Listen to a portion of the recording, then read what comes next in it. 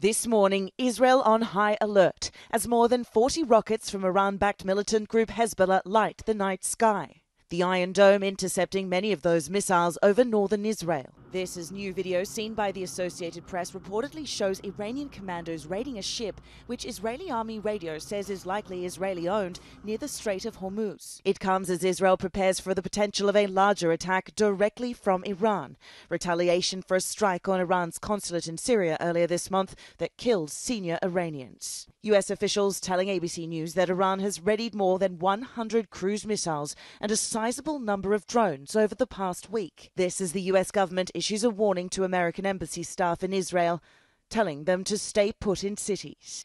President Biden again warning Iran against a retaliatory attack. What is your message to Iran in this moment?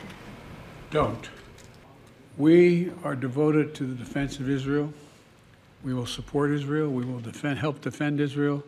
And Iran will not succeed. People on the ground here cautious about the potential of an Iranian strike. If Iran attacked, it would be World War III, I think, because the United States prepares itself to strike against Iran.